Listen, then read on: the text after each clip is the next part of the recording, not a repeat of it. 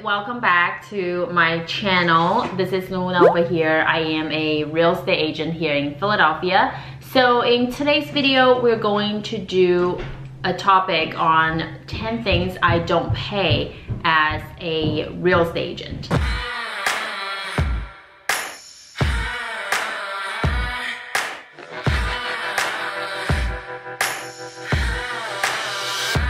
Number one is I don't really pay for any leads, whether if it's, online leads, Facebook leads, or buyer leads from Zillow. I used to pay for them a lot, anywhere from $300 to $500 a month was Zillow Premier Agent, and automatically you will be logging in for like a 6-month contract. So that's something that I spent at the beginning, but I no longer pay for them just because I don't see as much result and it's not very effective, especially when you're new in the business. And number two is I don't really pay for any office or desk fees. If you interview a lot of brokerage, you will know most of them, they have common area for agents to work.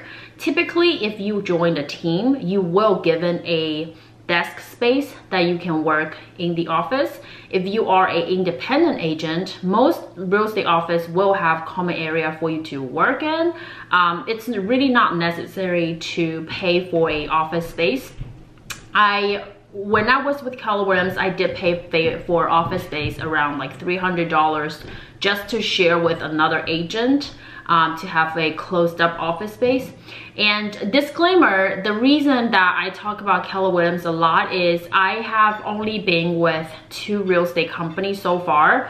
And the first one is Keller Williams, it's a franchise, and right now I am with a local brokerage. That's why I'm referencing a lot with Keller Williams, because I'm just using them as something that I've experienced, something that I know. Okay, let's move on to number 3. Number 3 is I don't pay for expensive rent. Being in a real estate business, it makes me realize that it's not a smart idea to overpay for your rent, especially when you're a millennial. It's not effective. I mean, you are supposed to spend 1/3 of your income for housing. And as far as rent, let's say if you are in this area, you're not sure that you're gonna stay in there for more than 5 years, it's definitely smarter to rent. But if you're going to stay, for more than 5 years, then it's definitely smart for you to own a housing. So a lot of people, when the credit is not good, when they can't afford to purchase a home, they have to rent a house. So my rent right now is really low. It's $950 per month. I just try to keep my housing expense as low as possible. I don't want to pay for too much on the rent. And the number 4 is I don't pay is a car loan. So when I was in college, I had a car, but it was my parents who helped me purchase my car. So it's bought in cash. And after I graduated, we sold that car. Right now, we're just driving, me and my husband just drive one car.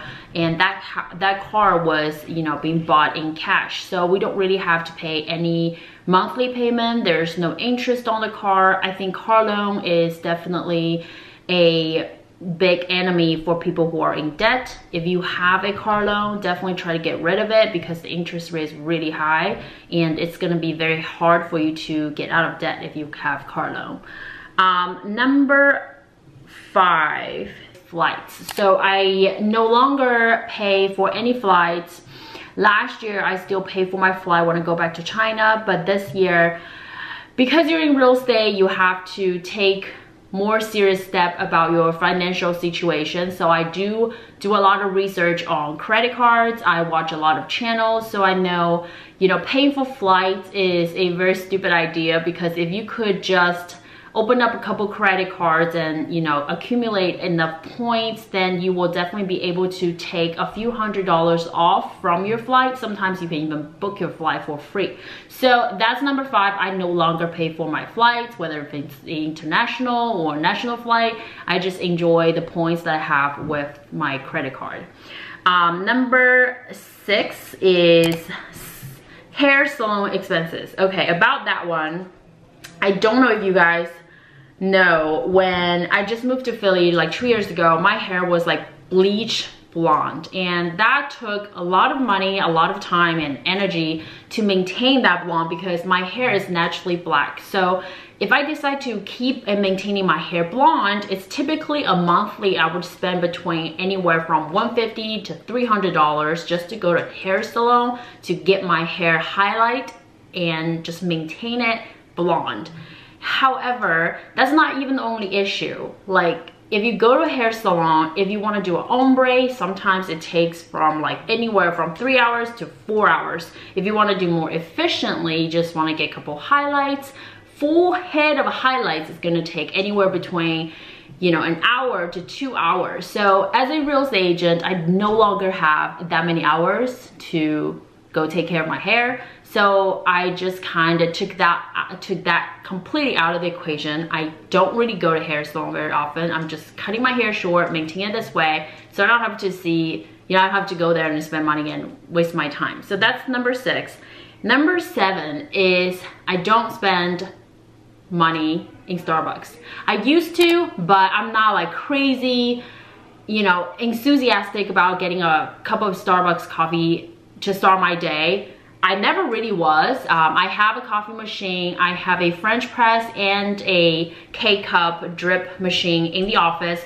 We have coffee machine not in the office, in my house. We have coffee machine in the office. So it's really not necessary for me to buy coffee for $3-4. Instead of, I can just make 50-60 cents cup of coffee at home or go to the office. So that's number 7. Number 8, I do not pay for any type of lunches. Well, except if I had a big settlement or if I wanted to treat like my coworker, if it's anyone's birthday, I would order food in the office for takeout, but I don't really purchase anything as lunch on my own just to go out grab lunch. Like, I don't do that. One, because it's expensive. If you just pack your own meal, it's $3-4. However, if you go out to grab something, it could be anywhere between $10 to $15 to $20. And also on the time, like if you go out to sit in the restaurant, you have to order, you have to think about what you're gonna eat, you have to pay tips, you have to wait until they bring you the food. It's too much time consuming and it also costs money. So I don't really pay for lunches. And number 9, this one might be a little weird for somebody, but I don't really pay for my business cards. When I joined Canon, we had like this big of long box of business card where the broker just paid for every single agent. So I still kept that box and I have about like this much only used, and I have like pretty much a full box of business card. It just sits there. Typically when people find me, especially sellers, I will order a magnet business card from Vistaprint, and I'll attach that with my follow-up letter and I'll send it to their house. I barely walk into someone and just pull out a business card in my pocket, be like, hey, here's my business card. I never really do that. If people are interested in finding out or getting in contact with me, I will just ask them for their phone number or put their phone number in my phone.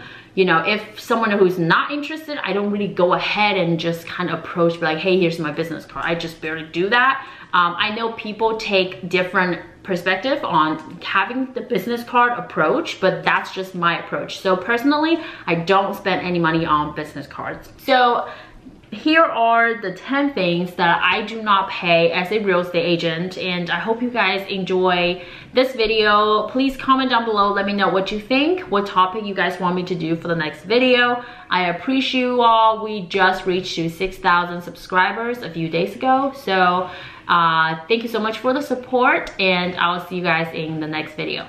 Bye.